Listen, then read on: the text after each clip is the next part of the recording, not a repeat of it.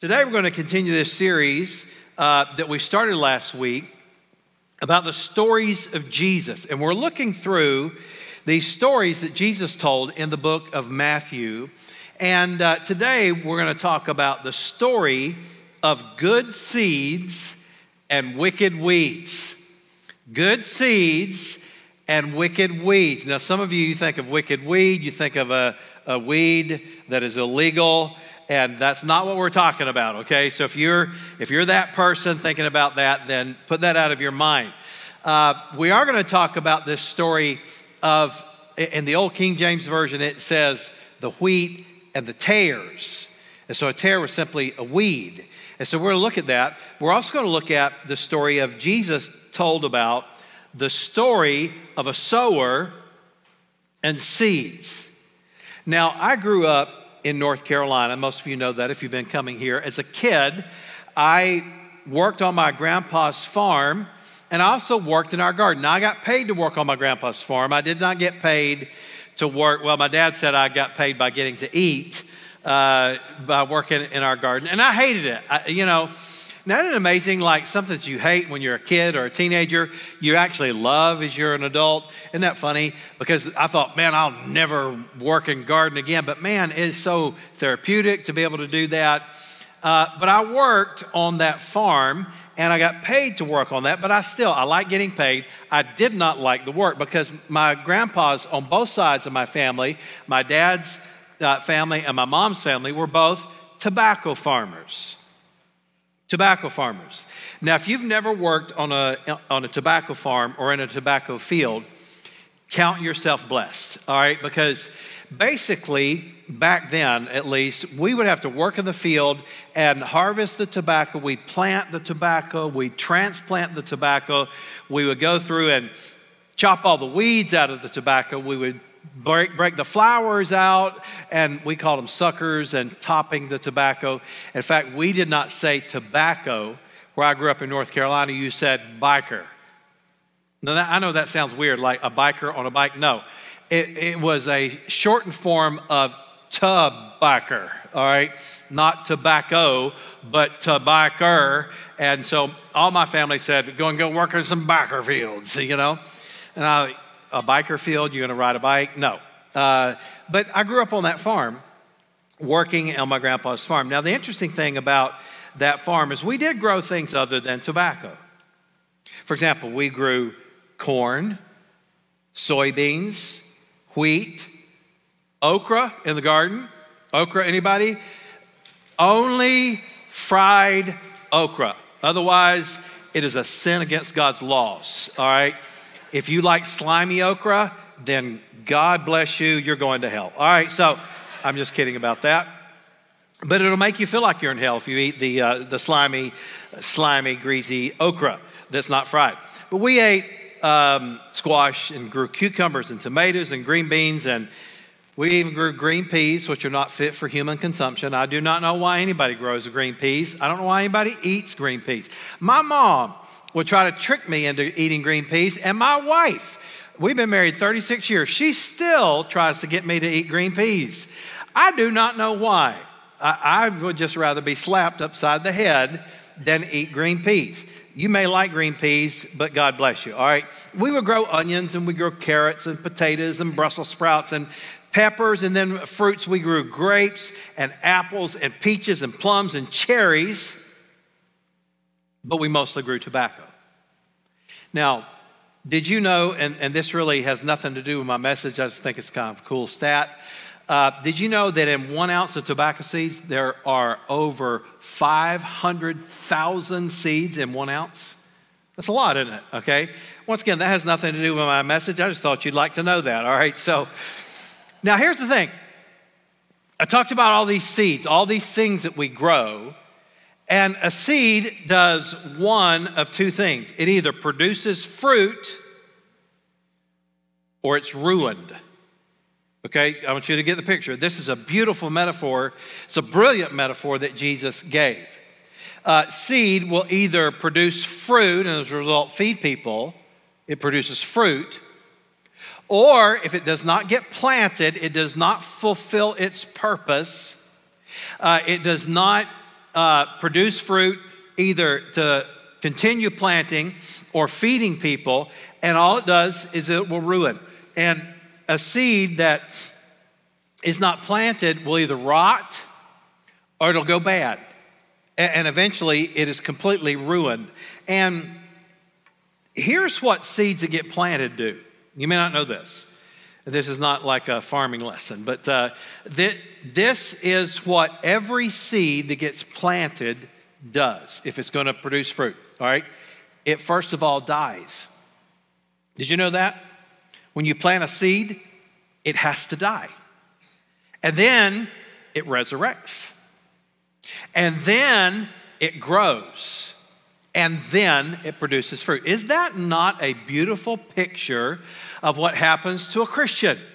When we talk about dying, we're not talking about the physical death, but we all are born dead spiritually.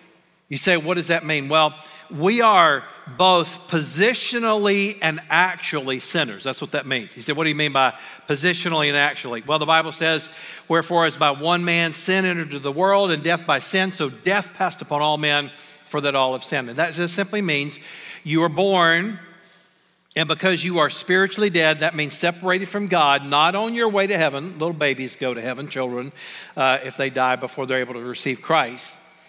But you are spiritually separated from God. That's called spiritual death. And that was what God said would happen in the Garden of Eden. Remember, he told Adam and Eve, he said, the day that you eat of the tree of the fruit of the knowledge of good and evil, you'll die.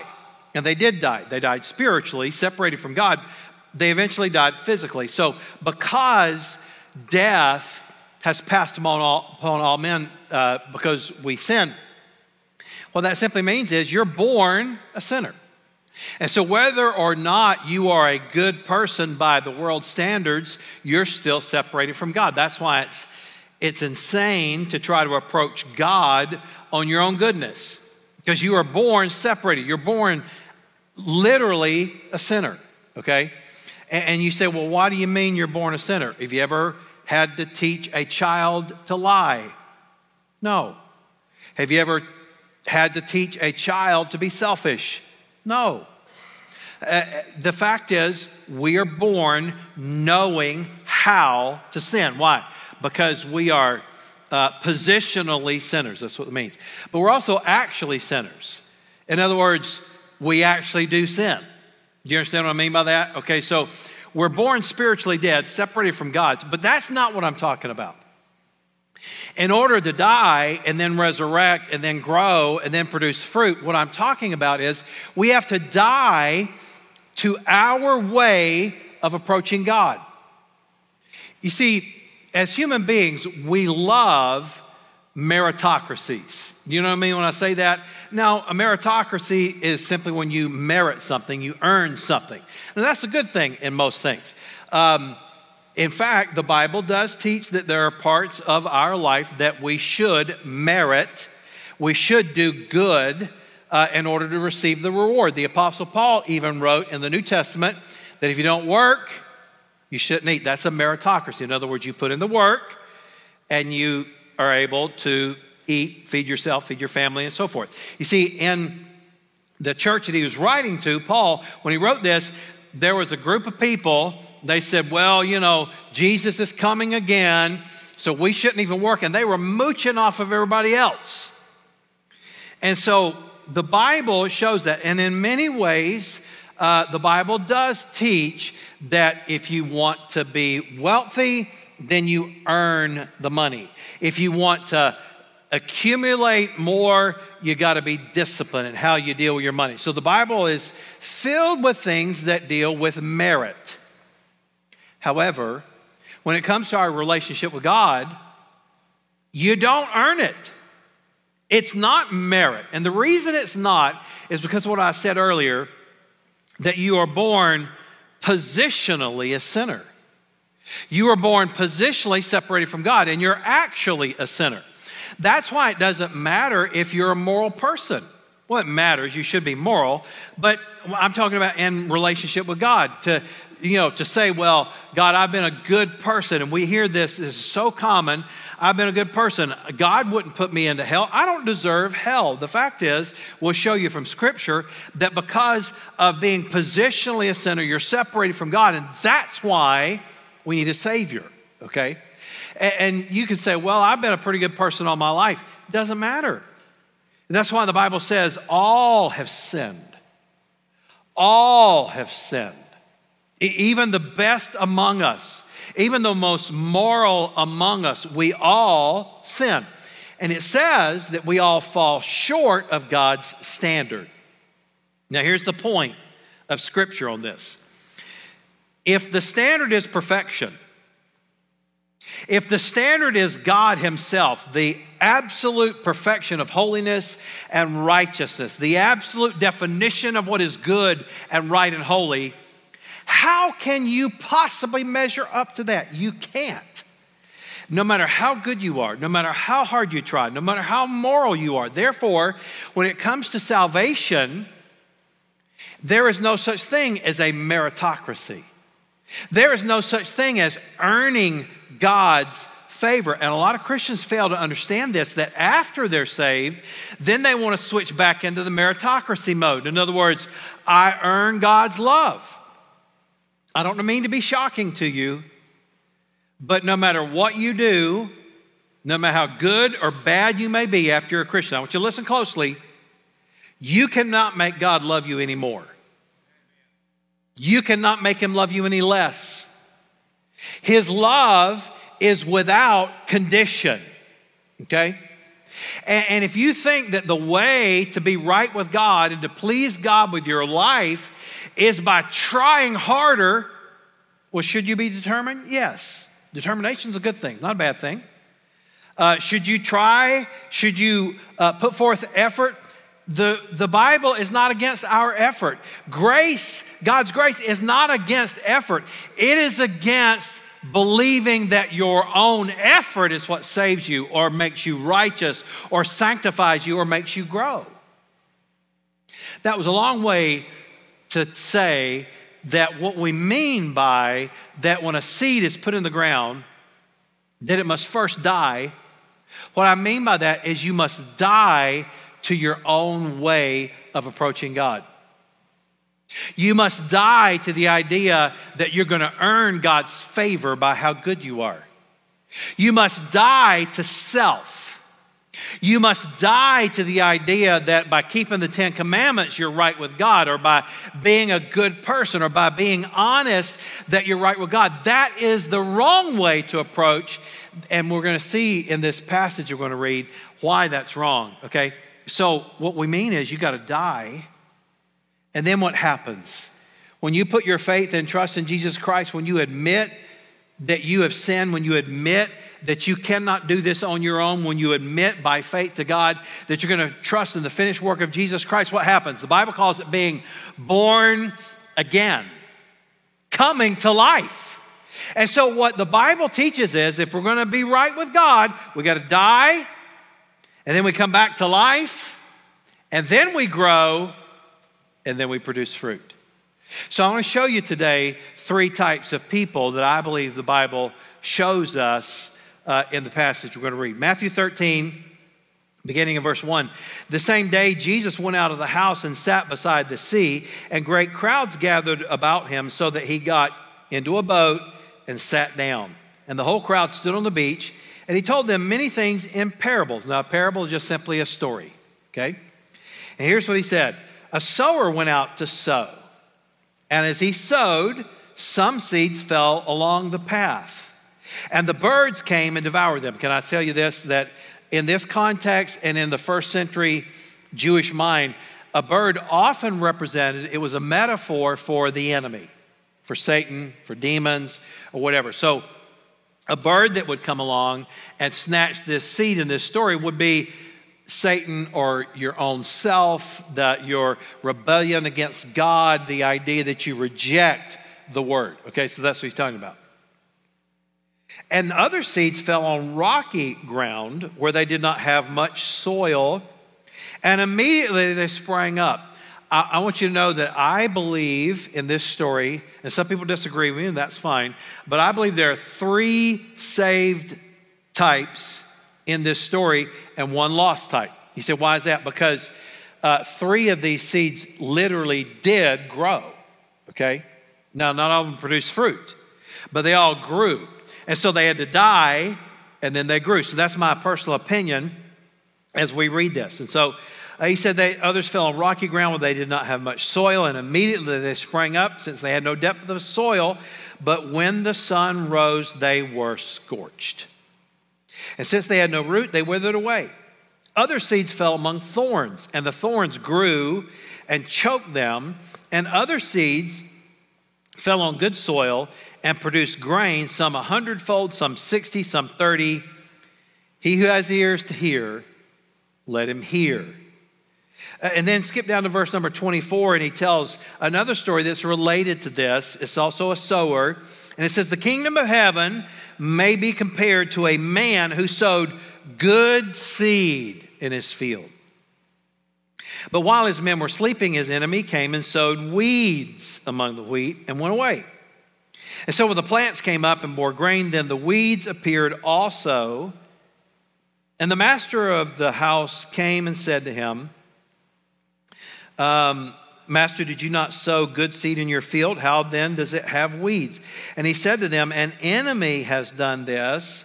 So the servants said to him, then do you want us to go and gather them? But he said, no, lest in gathering the weeds you root up the wheat along with them. Let both grow together until the harvest.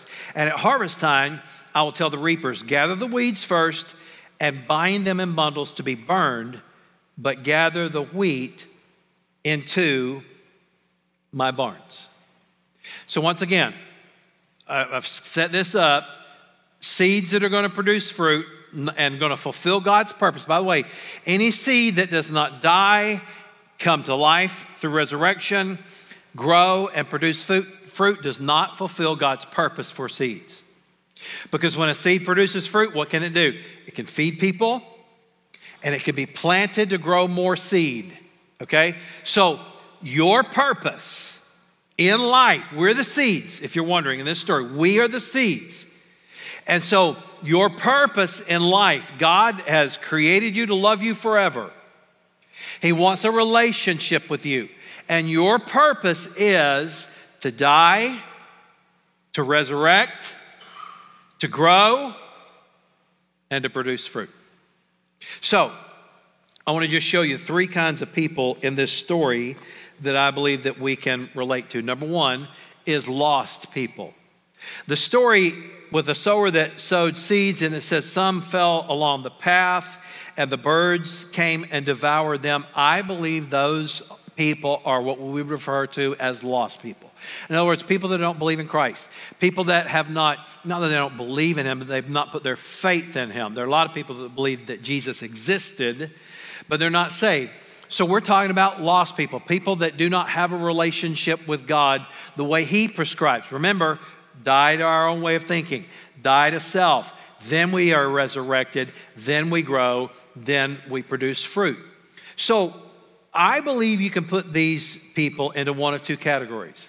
People that have heard the gospel and rejected it, and then people who have never heard. Remember, these seeds fell by the wayside. Let me read you some verses. John 3:36. Whoever believes in the Son has eternal life. You have to die to your way. When you receive Christ by faith, you're resurrected, both literally, eventually, and spiritually. But whoever rejects the Son will not see life, for God's wrath remains on them. So once again, explaining this, when you're born, what happens? You're born a sinner. You're separated from God. God is not looking throughout the world for wicked sinners to pour out his wrath on. The Bible says that when you're born, separated from God because of our position, our positional sin, and our actual sin, that God's wrath is already on. In other words, that we're already spiritually dead. We're already separated from God. God's not looking for people to go, oh, you did what I don't like. Oh, you believe what I don't believe. He's not looking for people. This is already on us. Does that make sense? Okay, so there are people already. Every person that's born is born positionally a sinner. He said, so if you don't believe, if you don't have faith, then God's wrath remains. You want God's wrath removed off of you? Believe. Trust in Christ. Do what the seeds are supposed to do. Die to self, resurrect in Christ, grow and produce fruit. But then there are those that I believe who are lost, but they have never heard the gospel. Listen to Romans 10:14. But how shall they, lost people, how shall they ask him, talking about Jesus, how shall they ask Jesus to save them unless they believe in him?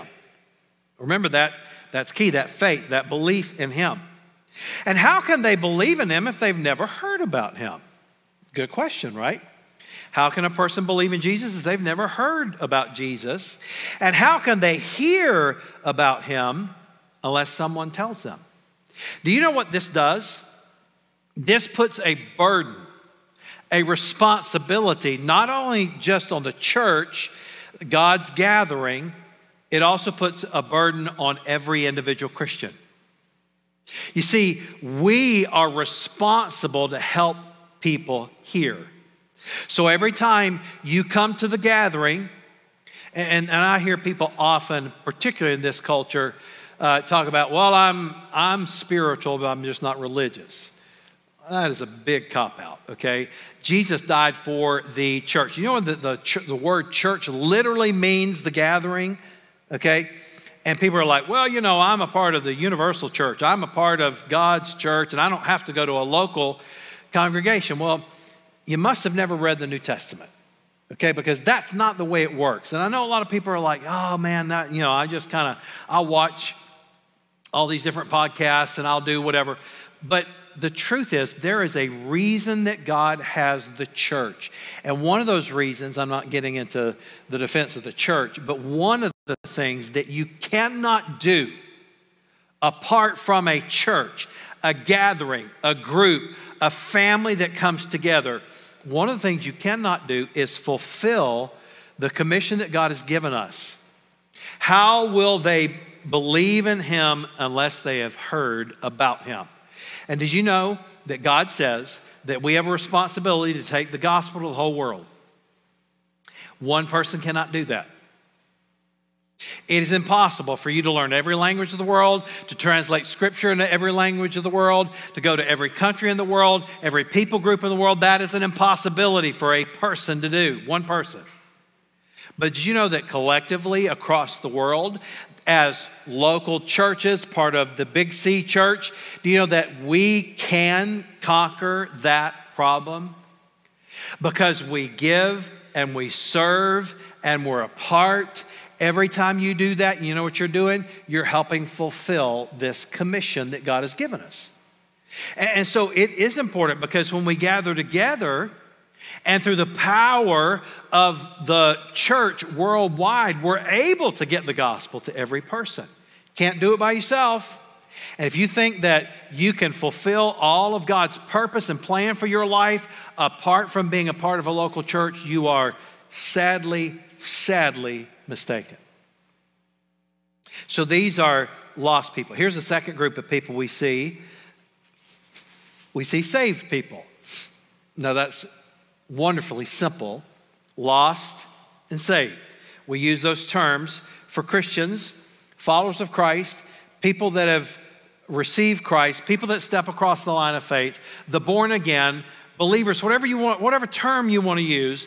The Bible does say the word saved, that we are saved. Whosoever shall call upon the name of the Lord shall be saved, right? So it's important that we understand that in this story, there are what we would say are saved people. Saved people. Now, let me show you the three types of seed, or the three types of soil that this seed grew in. And I want to see which one you're in. You have to ask yourself this question: which one am I in? First of all, I would say we see the discouraged person. So what does that mean? Well, remember when it said that there was seed that fell on rocky soil and it immediately sprang up? And here's what it said, because they had no depth of roots. And I'm telling you that there are people and it said that the sun, the heat, scorched it and burned it, caused it to be unfruitful. I believe that there are discouraged people that they think that because of a past hurt, they don't want to continue with the church. They don't want to continue serving God. They don't want to continue because they just feel hurt. And maybe you're like that. Maybe you experienced some kind of bad experience with church in the past, or with someone that you loved, or someone that you thought was a Christian, and you've been hurt. And then there are people that are suffering. And because of the suffering in the world, they've been hurt, and they think, man, I cannot go on. And what happens is, often discouraged people will do just this. They'll quit. Why? Because the heat gets to them. Let me show you how to get out of that position and how you can survive. Let me show you how. It's in Psalm 1, verses 2 and 3. Talking about people that follow God. It says, but they delight in the law of the Lord, meditating on it day and night. And they are like trees planted by the riverbank. You know what that means? They got roots. They get the word of God in them. They are a part of the church. They are participating. They get roots. And it says they'll bear fruit each season. By the way, do not mistake the seasons of your spiritual life with that God, or compare it to that God is not with you. Did you know that all of us will have winter in our life spiritually? I mean, the truth is, that's just the actual truth. Sometimes we're in summertime and we're seeing harvest and we're seeing God bless. And I love the summer. I hate the winter. I like spring. Spring's a beautiful time. Things are growing. It's getting warm again. The fall, I like that pretty good. I mean, the fact is the leaves are pretty and all this stuff. But I don't like winter. But I'm going to tell you this. There are going to be seasons in your life. And sometimes we have to go through winter. Do you know what winter does? It makes you appreciate the other seasons. Now, if you're weird and you like winter, then this doesn't apply to you, okay? So the older I get, the less I like winter. But here's what I know. There are going to be seasons. And sometimes it's going to feel like that you're not growing, that you're not making any progress, that you're not being effective. You can even sometimes feel distant from God, like, God, you're not hearing me. You're not answering my prayers. But let me tell you this. Winter is necessary for the harvest to come. Without winter, you will never have the harvest. And so what we need to learn is that there are people that are discouraged, but don't quit. Get deep roots. That's the point. Here's the second group in this, the saved people, is distracted people. They get distracted. Verse 22 says this, for what was sown among thorns, this is one who hears the word, but the cares of the world and the deceitfulness of riches choke the word, and it proves unfruitful. There are people that are saved. I believe in their heart they love God, but they get distracted. They're deceived to believe that the money, the riches of this world are more important than their relationship with God. They would never verbally say that. They would never acknowledge that, but that's why it's so deceitful. The cares of this world. Let me ask you a question. Are you busy? That's a silly question, isn't it? My dad, he's retired. He said, I've never been so busy in my life as I am right now. And I thought to myself, well, I'm not going to retire then, you know. But the truth is, you're always going to be busy. And the cares of life can choke out your fruitfulness. It could be your schedule. I should say it this way. Everyone has a schedule. An unmastered schedule will choke the fruitfulness out of you. You see, here's the thing about a schedule. You can't do everything. I don't care how good you are, how much energy you have. You're not Superman. You're not Superwoman. You cannot do everything. There are some things that you must learn. And one of the things, if you're going to please God, if you're going to have margin in your life, you got to learn the power of no. Some people have never learned that. And you cannot keep adding to. Now, there's nothing wrong with having beautiful things. There's nothing wrong with vacation, and there's nothing wrong with having hobbies. These are wonderful things that can recreate you and help you, but be careful that they don't become the priority in your life. That's what he's saying. That there are people that they are distracted. I'll get around to that one day, and they don't realize that that day's never going to come. Man, as soon as the kids get a little older, as soon as this traveling season is over, and look, there can be a million things that you could put in that. But don't be distracted. And then the third person is the fruitful person. He said some of them produce 100-fold, some 60, some 30. Now, what does that mean? Well, it could be talent. That's possible. There are some people that have more talent, more responsibility, more ability than others. The Bible does say that pastors are going to be judged more harshly than people that are not pastors. That's not a pleasant thought to think about, but the point is that God holds pastors accountable, okay? Because we guard your soul. We try to teach you the Word of God, and if we don't do a good job of that, we're going to stand before God and give an account for that. Maybe it's talent. Maybe it's opportunity. I don't know. It could be levels of involvement, though.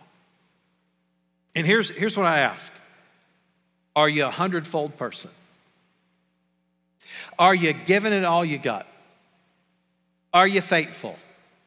Are you being a good steward of your time and your talent and your opportunities? It seems to suggest here that there are different levels, okay?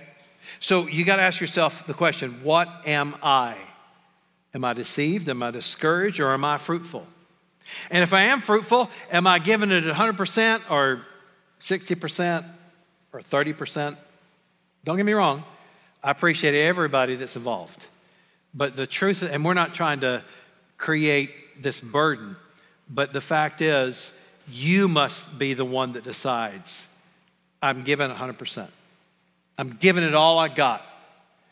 Don't worry, you're not being judged by your effort. Remember, grace, you cannot please God. You cannot have God love you more than he loves you right now. But are you responding the way we should respond to God's grace? And here's the last thing. I got 1 minute and 53 seconds.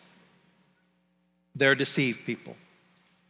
The weeds looked like the wheat. They were alongside the wheat, but they are not the wheat.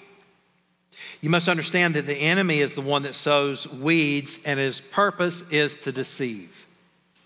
There are people that go to church that are deceived. In Acts chapter 20, verse 29, the Apostle Paul speaking, Luke wrote the book of Acts, but he was quoting the Apostle Paul, who was speaking to a group of pastors at Ephesus, and he said, beware, he said, there are going to be false teachers that arise. There are wolves, he used the word wolves, that arise from within and come from without. Here's what I know. There are people that will divide. Don't be a divider. Be a uniter. There are people that are going to teach false teaching, and they're going to be troublemakers. And then there are goats. Matthew 25:32, and all the nations will be gathered before him, and he will separate them one from another, and just as the shepherd separates the sheep from the goats. And the point there is that there are some people that just because they are around sheep, in other words, they go to church, they're not an actual sheep. Now, my desire is not to make you doubt your salvation. In fact, I really do believe that that when you become a follower of Christ and you truly understand it, you're going to be very confident of your salvation. But I also know there are a lot of people that struggle with that. There are people that will sin and then they think, I must not be a Christian. And so the question then becomes, are you a sheep or are you a goat? The fact is, we're not sheep because of our effort. We're not sheep because we do certain things. We're sheep because of Jesus, and we put our faith and our trust in Him. And when you do that, listen, the Bible is clear. God answers that prayer every single time. For whosoever shall call on the name of the Lord. That's a faith thing. That's a belief thing. That's a trusting in Jesus thing. You don't have to be a theologian. You don't have to have a master's degree from some seminary. You don't have to be a teacher, a small group leader. You just have to believe. And thank God, every one of us can be that kind of seed. We die to our own selfish way of thinking. We're resurrected through our faith in Jesus Christ. We grow and we produce fruit. Heavenly Father, help us to be 100-fold people. Help us to be 100%. Help us to be all in. And God, we thank you for what you're doing in this church. In Jesus' name I pray. Amen. Thanks so much for joining us today on the Avalon Church YouTube channel. We hope the message you heard today encouraged you and strengthened you in your walk with Jesus wherever you are. If you know of someone that could use today's message, be sure to share it with a friend and also hit the subscribe button so you don't miss a single message. If you feel led today to give towards the mission and vision of Avalon Church, you can do so by clicking the Give button on the screen. Thanks so much for joining us, and we'll see you next time.